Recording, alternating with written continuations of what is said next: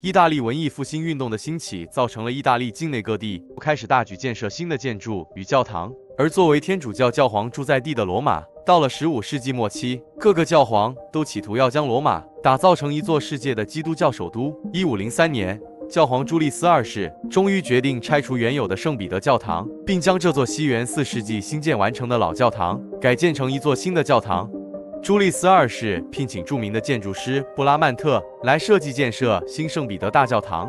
从1506年动工到1626年封顶，这120年间总共经历了18位教皇、12位建筑师。整栋建筑的设计方案经历多次改动，许多杰出的建筑师和艺术家陆续投入这项教堂的新建工程，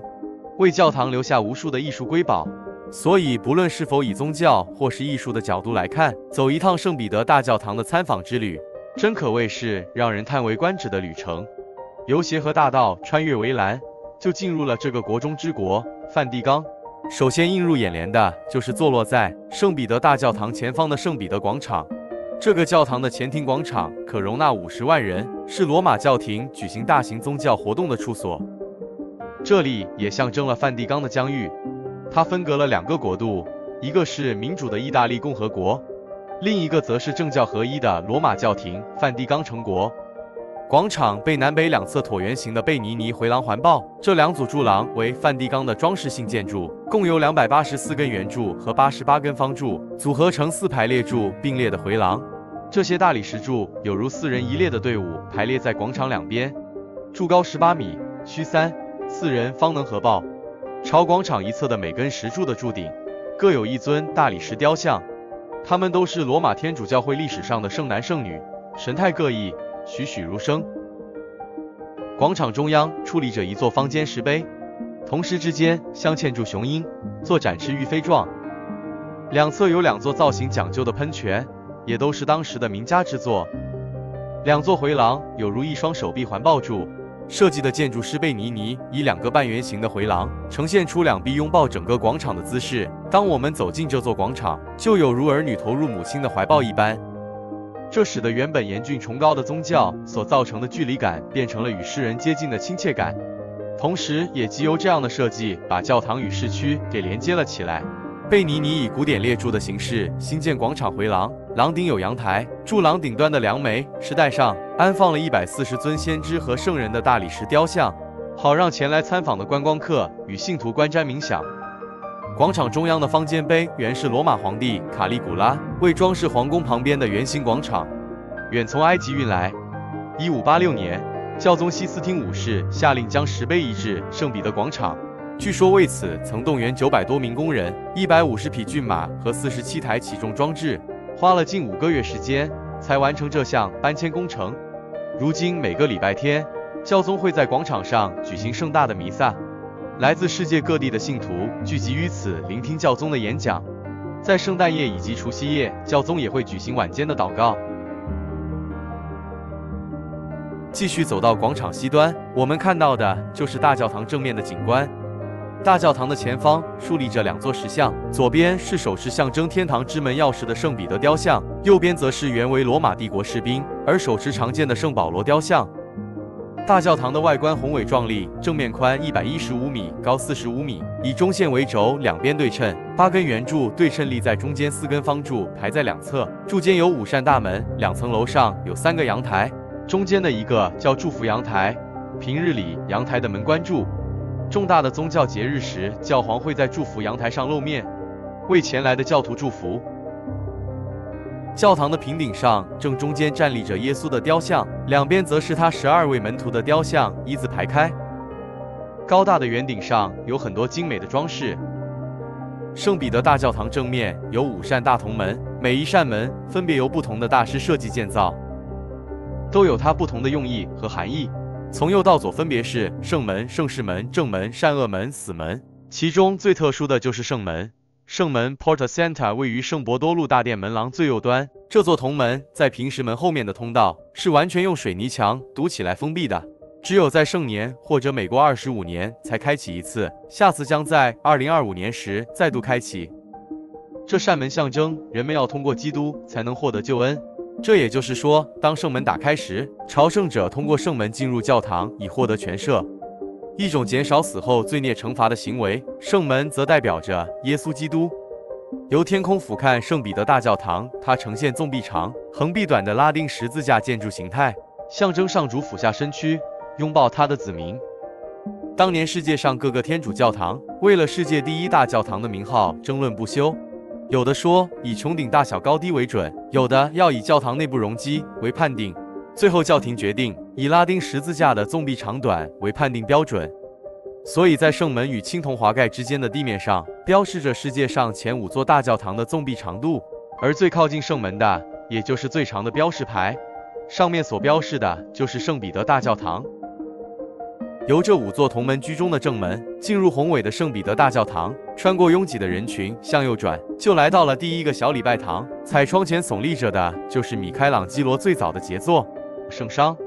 这是大师约23岁时完成的作品。圣殇亦称圣母莲子像，是1497年米开朗基罗应法国枢机之邀创作的一座雕塑作品，它也是米开朗基罗的成名作。故事题材来自圣经，描绘了圣母玛利亚怀抱住被钉死的基督时，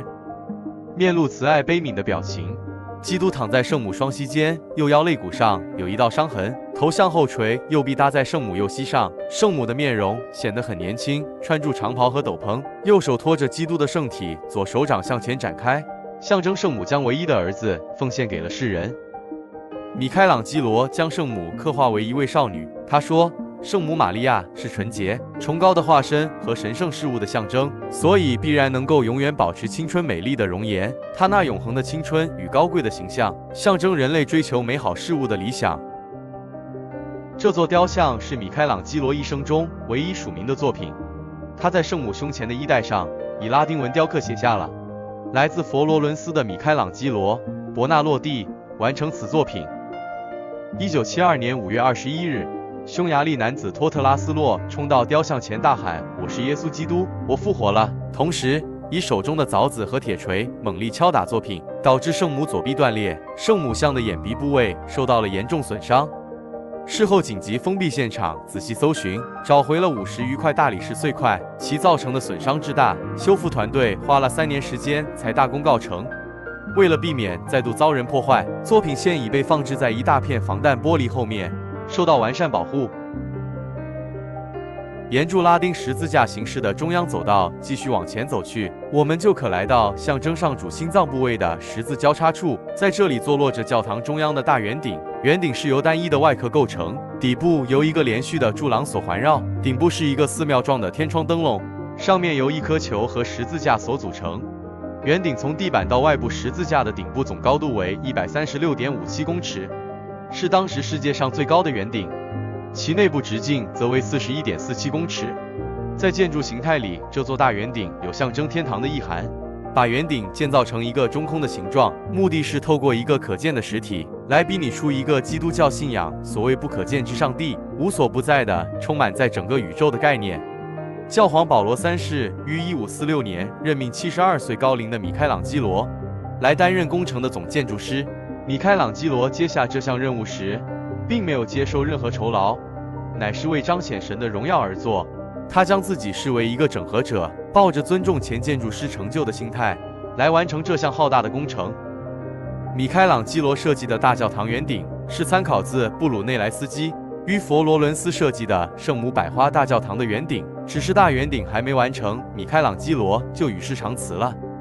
后来由加可莫接续监工，于1590年完成大圆顶的建造。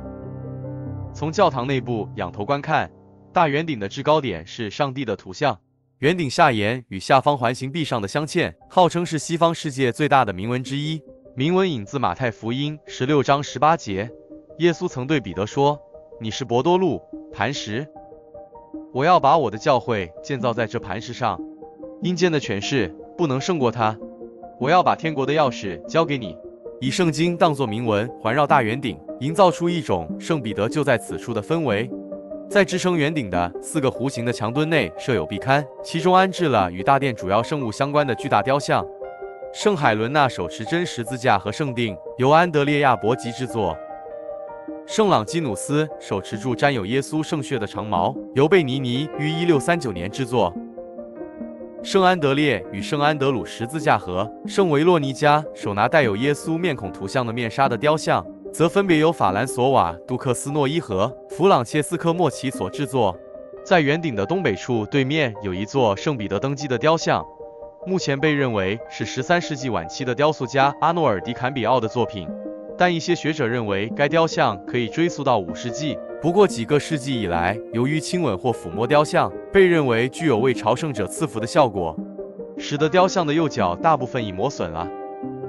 教堂内部在十字走向的空间中心大圆顶的下方，安置了贝尼尼制作的一座29公尺高的巴洛克式雕塑作品青铜华盖。这座青铜雕塑的圣龛共费时9年才告完成，是世界上同类型作品中最大的青铜雕塑。青铜华盖带有浓烈的宗教色彩，教皇主持弥撒仪式的祭坛就在这座青铜华盖内。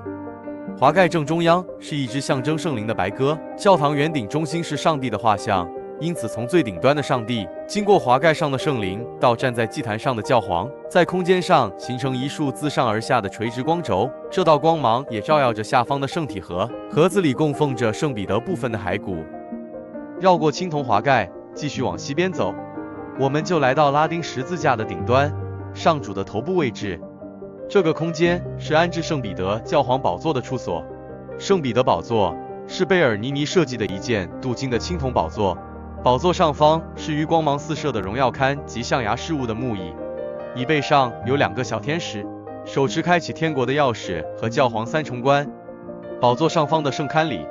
彩窗上描绘的是代表圣灵的鸽子形象，在宗教上的3位一体或称为3圣一体的含义，代表着圣父、圣子、圣灵。天主教称为圣神，3个位格的一贯精神。据说圣母玛利亚因为见到了传圣训的鸽子而受圣神感孕，怀孕生出耶稣基督，而耶稣基督又将他的道传给了圣彼得、伯多禄，所以大教堂就以鸽子的形象来代表上天之道的一脉传承。圣彼得大教堂具有十分完美的建筑与艺术形式，而一切设计的出发点是为了彰显上帝的荣耀，所以不论您是一位虔诚的天主教信徒，或是一位喜好艺术的观光客，来参访一趟圣彼得大教堂，肯定会让我们不虚此行，满载而归的。